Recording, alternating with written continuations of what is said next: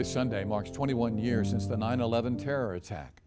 Thousands of military members and first responders gathered alongside members of the community today for a 5K run in memory of those who served and the lives lost.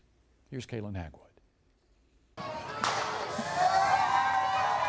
Running for purpose. I really want to support everyone who did serve during that time, even though I was not able to at the time. Thousands in and out of uniform gathered in Columbia Friday for the annual Tunnels to Towers 5K, honoring those who served on 9/11 and remembering the men and women who made the ultimate sacrifice. Let's say the true heroes are given the passion by God to be able to serve those that they don't even know as well as those that they do know.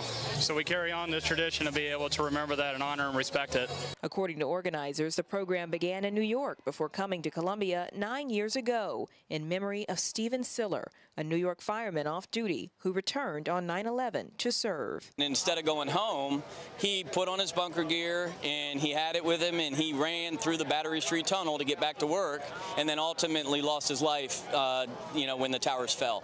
So that's what they honor. That's what the foundation honors. The foundation now hosts 5Ks around the country, with the proceeds providing homes to military and first responders. Solemn reason why we do what we do, but at the end of the day, we're helping that family and honoring the service of their loved one. Regardless of the call to service, each branch together as one. Let's just remember what's the reason we put our uniform on every morning.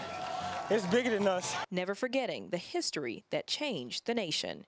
In Columbia, Kaylin Hagwood, News 19, WLTX.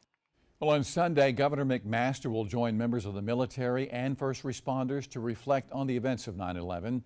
That's at 8:40 at the Columbia Metropolitan Convention Center on Lincoln Street.